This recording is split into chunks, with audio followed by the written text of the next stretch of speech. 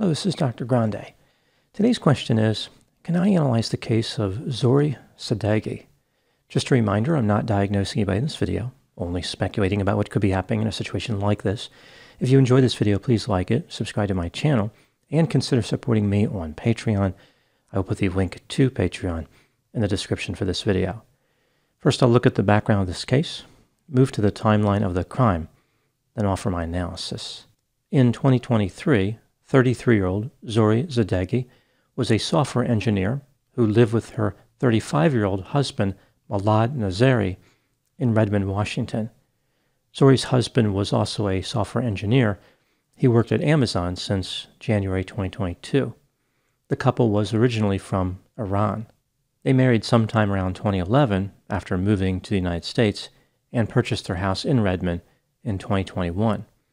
Their house was worth about $1.6 million, so they must have been financially successful at some point during their careers, although it's worth noting that the average cost of a house in Redmond, Washington is about $1 million. The average cost of a house in the United States is about $350,000. Zohreh operated a podcast that was about the technology industry. She used an app called Clubhouse that allowed people to talk in chat rooms in addition to listening to the podcast. A man named Ramin Rezahi started listening to the podcast in late 2021. He lived in Texas and was a long-haul truck driver. Zohreh met Ramin in an audio chat room on Clubhouse, where she was facilitating a discussion about how Farsi speakers could find work in the technology industry. Eventually, Zohreh and Ramin started a friendship. In summer 2022, she met him in person as part of a group of people she befriended. After this, the relationship went downhill quickly.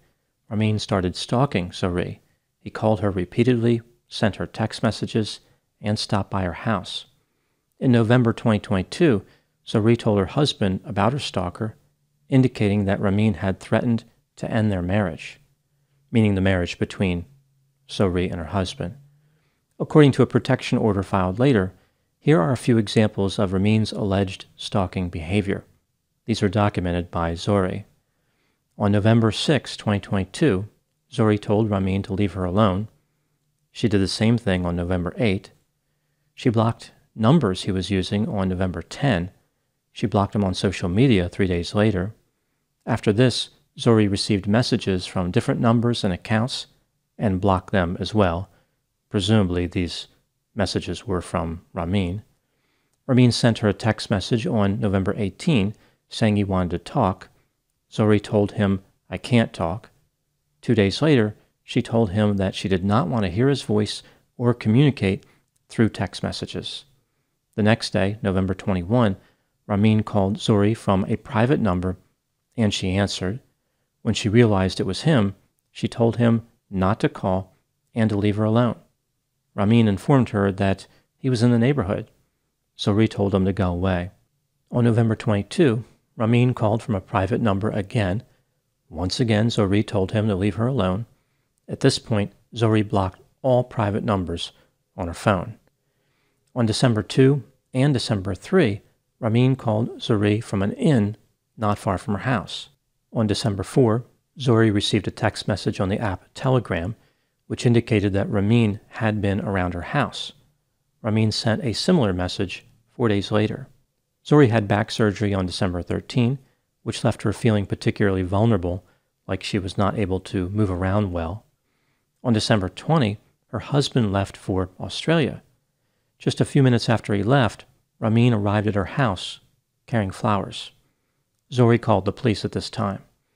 Sometime in early January 2023, Ramin sent jewelry to Zohreh. She called the police, who in turn gave Ramin a warning on January 16. 6 days later, Ramin called Zohreh from a hotel in Nevada. On February 20, 2023, he sent her a neck scarf. The police took it the next day as evidence. On February 28, Ramin left Zohreh multiple voicemail messages between 1 and 2 a.m. that she described as vulgar, angry, and threatening. In addition to all of these alleged incidents, Ramin allegedly called Zohreh hundreds of other times. He called over 50 times in December 2022 alone. He contacted Zohreh's husband even though she never gave him her husband's contact information. On March 2, 2023, the Redmond police filed charges against Ramin, 1 count of stalking and 2 counts of telephone harassment. A warrant was issued for his arrest. The next day, March 3, both Zohreh and her husband, Milad, obtained a protection order. A hearing was scheduled for March 17, 2023, but that hearing would never take place. The police searched for Ramin, but they could not find him, presumably because he was driving all around the country for work. Now moving to the timeline of the crime.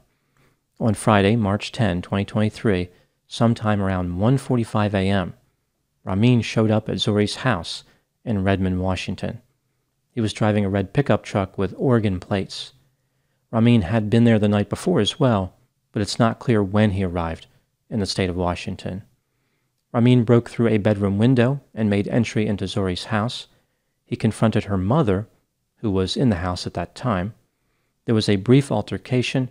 Her mother was able to escape to a neighbor's house and call 911. When the police arrived, they found Zohreh's husband, Milad, near the front door of the house. They pulled him outside and realized that he had been shot. Milad did not survive. When the police entered the house, they found the bodies of Zohreh and Ramin. It appears as though Ramin shot and killed both Zohreh and her husband Milad before bringing an end to his own life. Now moving to my analysis. Here are my thoughts on a few areas that stood out to me in this case. Item number 1. Not much is known about Ramin's background. He lived in Texas, drove a truck for a living, and presumably had some interest in the technology industry. He was divorced with 1 daughter. She lived with his ex-wife in Texas. He had no criminal record, although he did have pending charges for the stalking. Item number 2. The circumstances surrounding how Zohreh and Ramin became friends are not really clear. She indicated that she met him as part of a group of people that she befriended, but then there is also this report indicating that she concealed her interactions with Ramin from her husband until November 2022. Regardless of the nature of the relationship at the beginning, Ramin clearly viewed it as romantic at some point. He told Zohreh that he loved her. He delivered flowers to her. He showed up at her house repeatedly. On one occasion, he followed her to a conference in Denver, Colorado.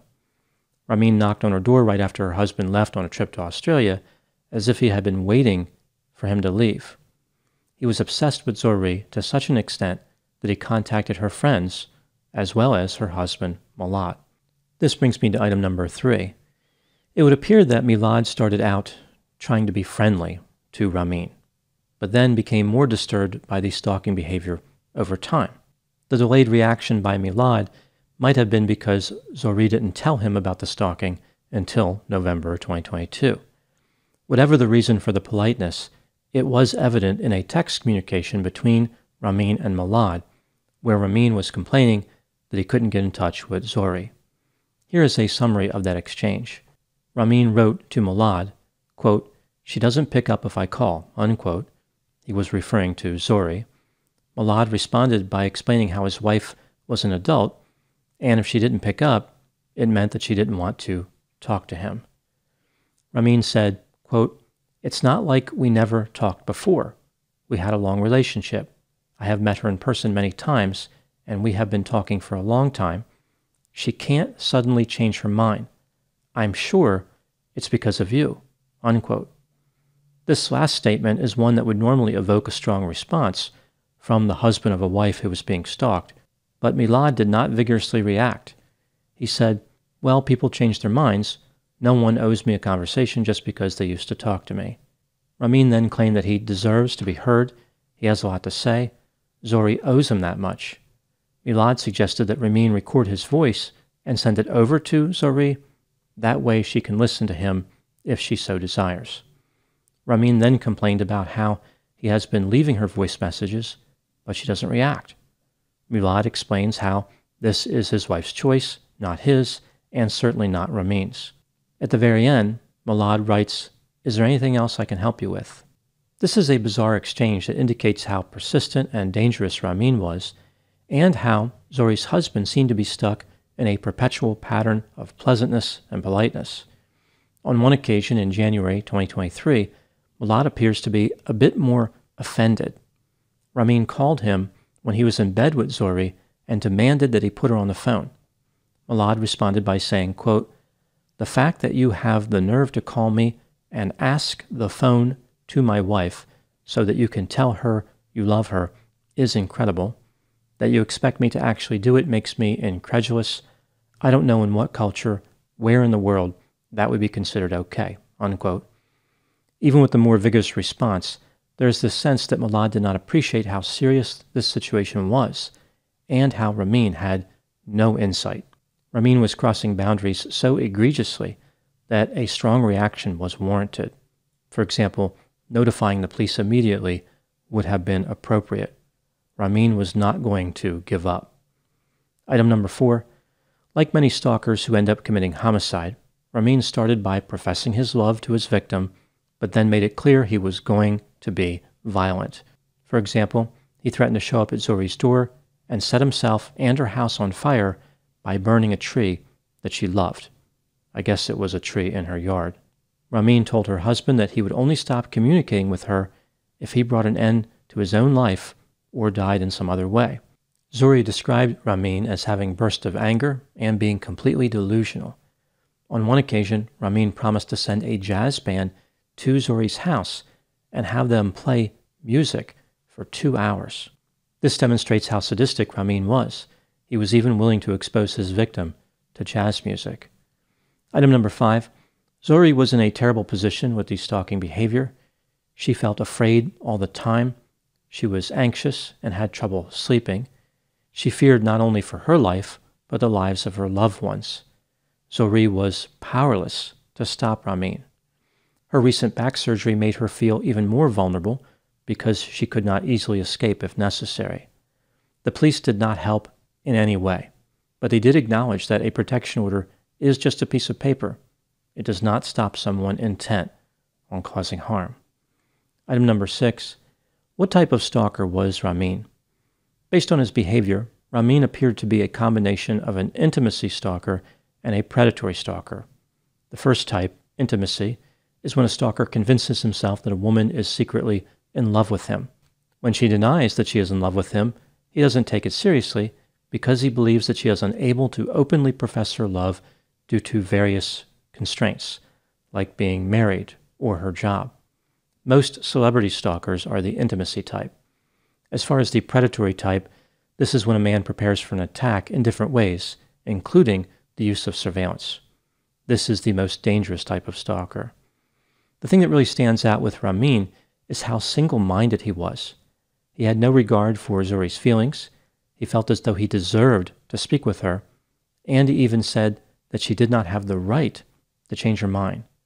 Ramin was highly motivated, sadistic, had no empathy, and had a massive sense of entitlement. Now moving to my final thoughts. At first glance, it might appear as though Ramin targeted his victim because she was a well-known podcaster, like this is one of the hazards of fame. But in reality, Zohreh had a podcast that appealed to a very small group of people. She was not very well known, rather she was very unlucky. She happened to stumble upon a determined, homicidal stalker who was not willing to sustain a rejection. Those are my thoughts on the case of Zohreh Sadeghi. Please put any opinions and thoughts in the comments section. They always generate an interesting dialogue. As always, I hope you found my analysis of this topic to be informative. Thanks for watching.